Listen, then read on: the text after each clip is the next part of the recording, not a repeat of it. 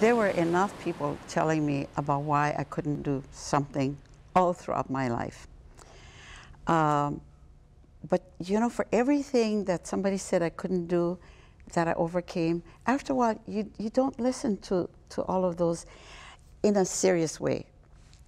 And what I mean by that is that the first time somebody said, you cannot do that, and I did it, I thought, okay, the next time somebody said, you cannot, I remember the first time somebody said no, and so you build on each one of those things that you're able to overcome. You build the next can do.